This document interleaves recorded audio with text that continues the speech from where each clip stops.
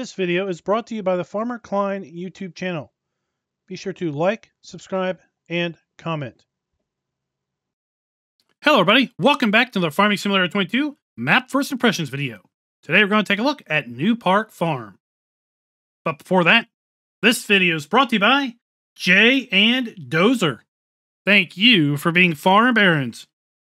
So the Newpark Farm map can be found over at the farmingsimulator.com website or the in-game downloadable content menu. And as of the 1.0 release, this map is available for PC players only. Let me read you a little bit of the description. Welcome to Newpark Farm. This is a fictional map inspired by real-life farms set in the UK. It has 37 fields ranging in different shapes and sizes. It includes 3 forest areas, can be turned into fields if you wish, and 2 farmyards, with Newpark Farm being the main farm and East Newpark Farm being a smaller farm. You can find cows, pigs, sheep at Newpark Farm, plus a grain storage and 2 silage pits. At East Park Farm, you can find pigs and sheep only, as well as a single silage pit. Both farms have fuel tank for refilling your vehicles. There's also a small storage yard at the north side of the map for extra storage. Sheds and animal pens can be sold in the yards if you wish, and can also be repurchased. Now, a little bit more caveat on can the farms be customized later, but I can confirm you can indeed sell all of the buildings. You can find a water filling point at the lake in field 37. You can also sell grain, root crops, timber, wood chips at the Thomas & Sons. For machinery, you can buy and sell them at Taylor's Agricultural Engineers, and animals can be purchased at Newpark Market, while bales, wool, milk can also be sold there. Now, I have to say, I really don't know why this map is being released for PC only.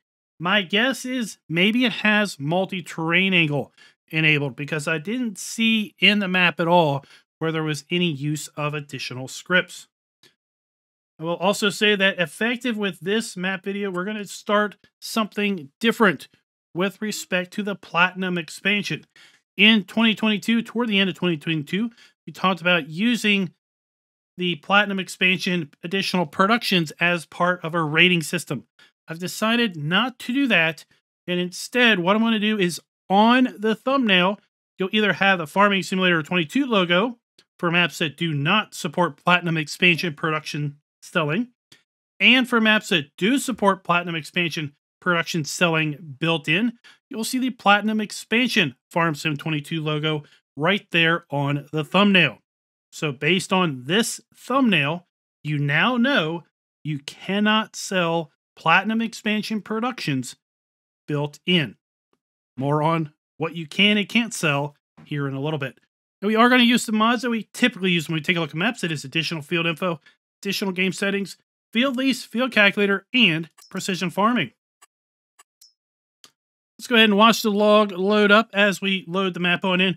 I will say, if you load this map up in farm manager mode or start from scratch, the farms are built out exactly how you see them here in new farmer mode.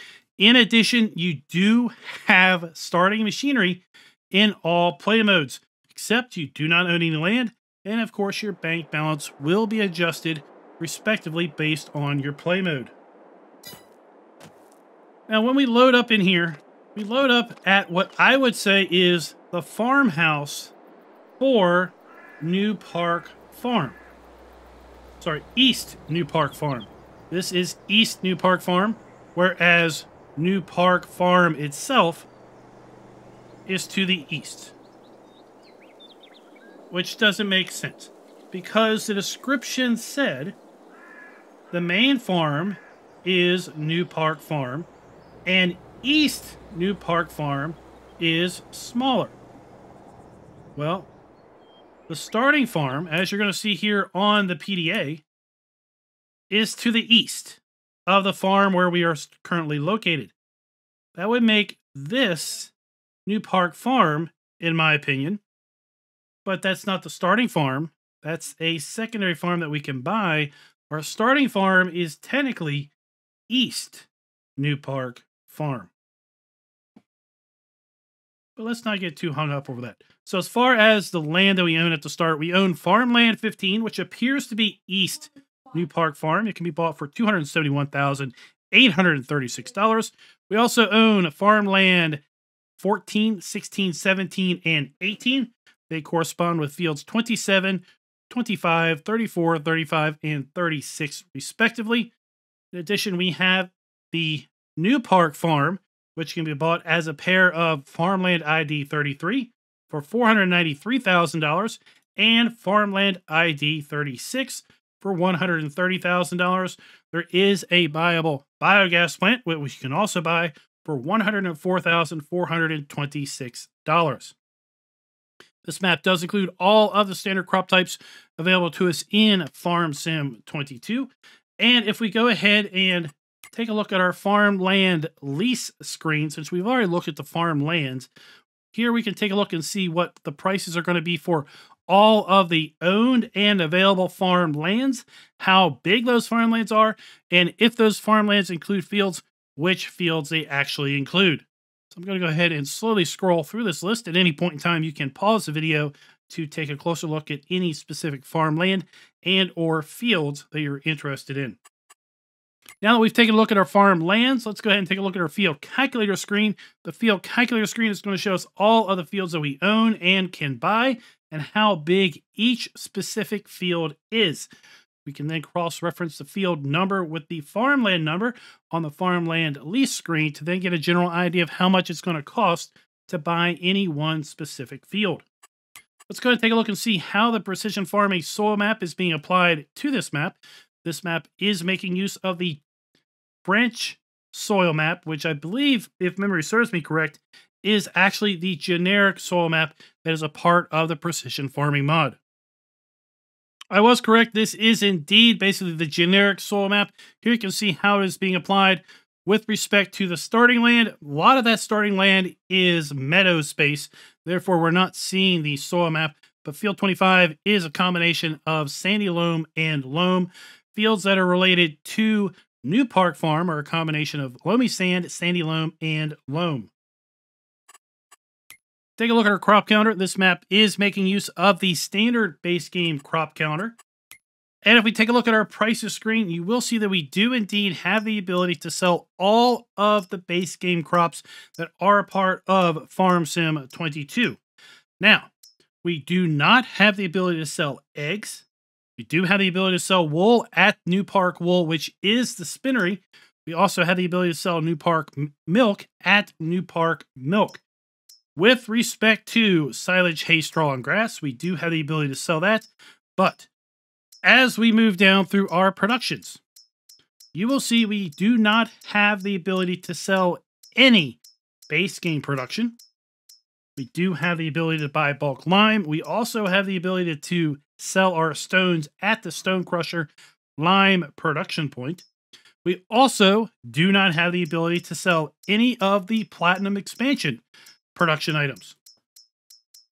But if we do play with pumps and hoses, we do have the ability to sell our separated manure at Newpark Bales.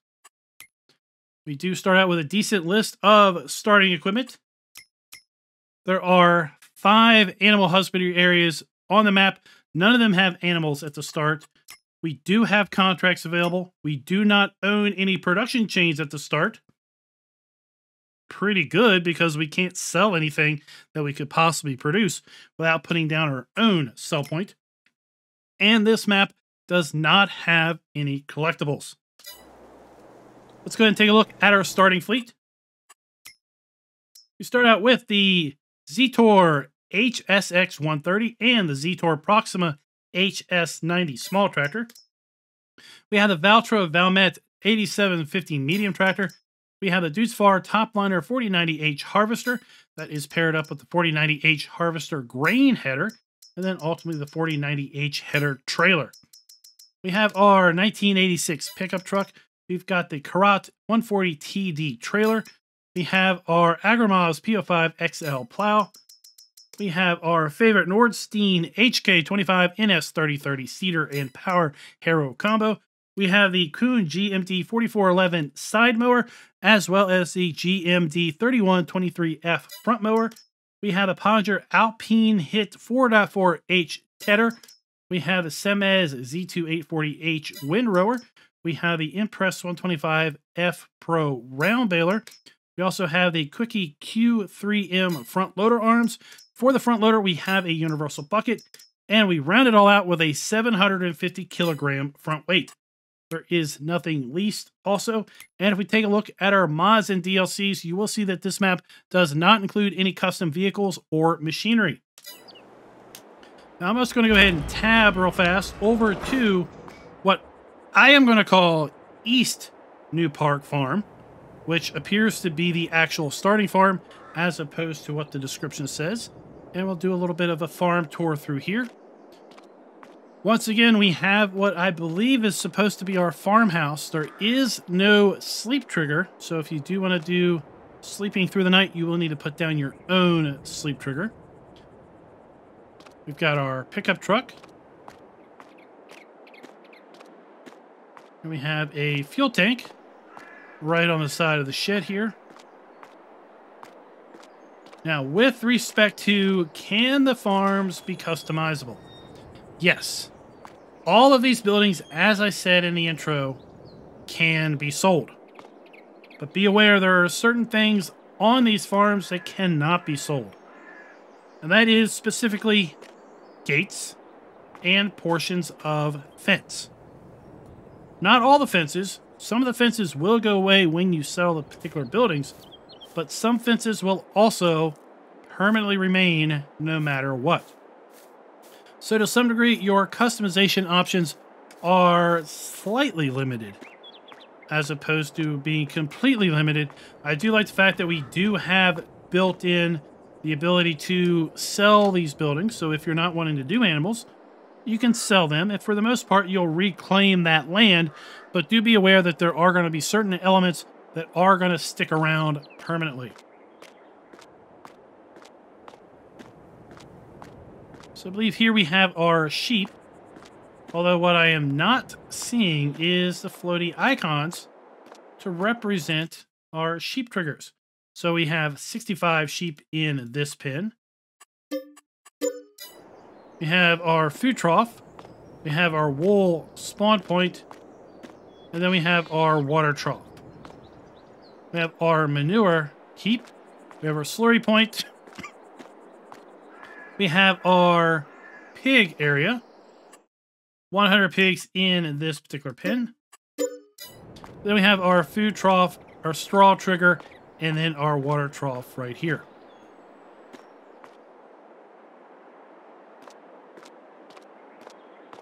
Around the corner from the pigs, we have a covered silage bunker. Then we have the sheds for our starting machinery located right here. Let's go ahead and take a look at our build mode because the description did say that we could place these sheds down as well. Indeed, here we do have all of the Newpark Farm buildings as well as all the other buildings part of the DLCs. Doesn't appear to have any custom. Here we have our custom silage bunker that we can freely rotate 360 degrees on center. That is different than typical silage bunkers, which are going to be locked to one of kind of 4 different rotations. Silo extensions, all base game stuff. Containers, base game stuff, tools, and of course farmhouses. We do have a farmhouse sleep trigger that we can put down, which is nice to see. Now if I put it right here, where my cursor is at the middle of the steps. Is it there or is it way over there? Because that's kind of an interesting thing. So it is shifted off to the side. So that is something to be interestingly aware of when you're placing that down. As far as production goes, we have all standard base game production, which is good because, again, we can't sell anything. Greenhouses, orchards, generators are all base game. We do have the ability to put down our custom animal pens, which is good to see. We have our custom cow pen. We have custom pigs, sheep. And then we have what looks like standard base game decoration. Take a looking at our ground textures. Fairly standard listing of ground textures. Standard trees and standard plants. Let's go ahead and take to the skies. We'll do a bit of a fly around. Now you will notice here that we do have areas where we have utility poles running through the fields. These utility poles do have collisions. So if you are playing with hired help, your hired help will avoid those poles quite aggressively. And if you are working with those fields yourself, you will need to pay attention to those utility poles and drive around them accordingly. As I mentioned, a lot of the starting land over here at East Newpark Farm is meadow farmland. Below we have the lake with the water trigger, as the description said. And then we have what I'm going to call Newpark Farm. Located right here, we have our pigs. We have our cows. And then we have our sheep right there.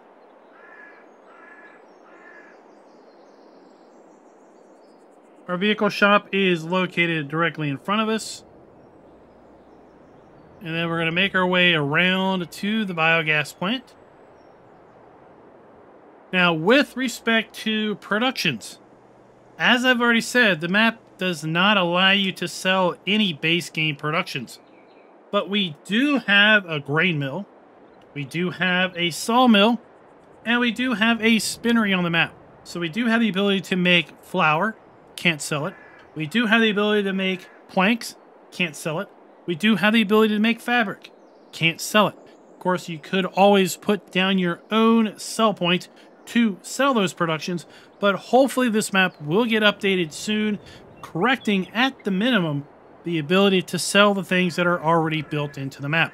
Now here at the biogas plant, if you purchase the land, you will own the BGA, and if you own the BGA, you can sell the BGA, which is nice to know because now that we have pumps and hoses, if you want a different setup here, if you want to build out your own pumps and hoses biogas plant, you can buy the land, you can sell the BGA, and put down your own custom pumps and hoses. Things you can't sell are going to be the weigh station, the lime stone crusher production, which is located right there, as well as this shed. Now, directly behind the BGA area, we do have our grain mill located right here. We have our sawmill. We have a grain sell point independent of the grain mill. Then we have our milk sell point. We have our animal dealer. And then around the other side, we have our bale sell point, as well as our wool production area. So we've got our interactive icon, our pallet spawn point for our fabric. We all know what we can't do with fabric. And then our dump point for our wool.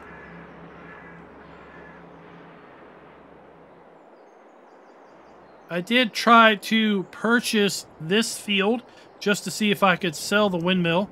I cannot sell the windmill, so if you buy this field or the field that is adjacent to it, you will need to work around the windmills. And then here is the small vehicle yard that was mentioned in the description to the north. If you buy this field, you can sell both of those buildings as well as the storage container. So if you wanted to get rid of those and then expand this field, you could do that. I really don't think we need to bother too much with the actual drive around, given the fact that we have kind of some fairly minimal sell points. In fact, we've already visited all of those sell points. But what I do want to do is I'm going to go ahead and buy these two pieces of farmland, because I do want to do a little bit of a farm tour here at what I'm going to be calling Newpark Farm. So now that we own Newpark Farm, let's go ahead and do a little bit of a tour, and we'll kind of summarize our rankings. So with respect to the ability to sell all of the base game products, crop outputs, production outputs, and animal outputs, well, the map is suffering pretty major with that respect. In fact, we're just going to give the map a quarter of a point. We are going to give the map credit for having the ability to sell all of the base game crops, as well as the animal outputs that are built into the map, being wool and milk. But it would be nice to see the ability to sell our eggs, as well as the ability to sell the productions that at a minimum are built into the map. Here we have the ability to have 100 pigs. Let's go ahead and get that. So again, we have our food trough. We have our water trough. Would be nice to see those icons also. We've got our slurry point, and we have our manure heap. On the other side here, we have a sheep area. So again, we have our water trough. We have our wool spawn point. We have our food trough. And our sheep drop-off point, 65 sheep once again. Across the street then. Now this was one viable piece of farmland. Farmland ID 36, includes field 21, and then the rest of the farm is over here associated with farmland 63, which includes field 17 and 16.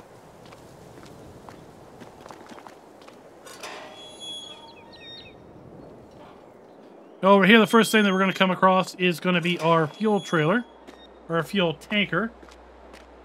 With respect to having production built in, we are going to give the map a full point, because we do have basically 5 productions. We have a grain mill, a BGA. We have lime production. We have a sawmill and a spinnery. So we have one of our silage bunkers here, which is covered. One which is open. We have our cow area.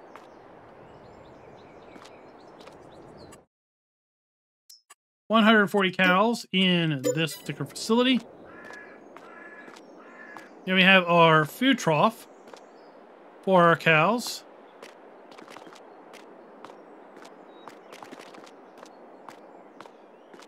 We have our slurry point. Let's just check our animals to see, do the cows need water? They do not need water, so we don't have to worry about watering those.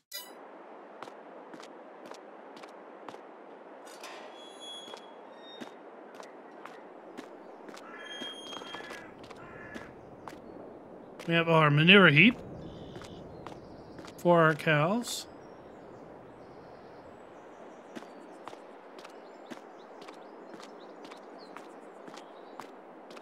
Now, since we don't have our blue floating icon, what I don't know is our milk trigger located here? Or are we going to have to go inside of here in order to get to our milk trigger? With respect to buildings using a new texturing technique, I'm going to go ahead and give the map a full point there as well. And with respect to player and interactive triggers being clearly marked, well, as we have seen with our animal areas, they are not clearly marked. So we are going to knock a little bit of points off. But before I finalize that, let me just check one thing. Because sometimes these get turned off. They got turned off. Okay, now let's go back. Let's go back before I really do anything. Nope, they're not there. Oh, they're still not there. All right, so even though I had the hotspots turned off, for whatever reason, floaty icons are still not there for animal areas. We are going to take off a quarter of a point, because I do want to see those floating icons at those animal areas. It will help clearly define to the player where things need to go. So overall, this map is going to get a score of 2.75 out of 5. Now, am I being hateful on the map? No. I don't not like this map. I think this map is a very nice, small, UK-style map. It's just not playing very well with our scoring system because of some standards that we are trying to have and hold every map to. So here we have our silo system. We have our dump point and our fill point. And then once again, we have our starting farmhouse which again does not have a sleep trigger, but the map does include a sleep trigger that you can put down if you want. Let me know your thoughts down in the comments below. What do you think of Newpark Farm? Are you going to be hitting Newpark Farm in the new year? Have you been itching for a new map? And is this map going to satisfy that itch? Let me know down in the comments below. And until next time, happy farming.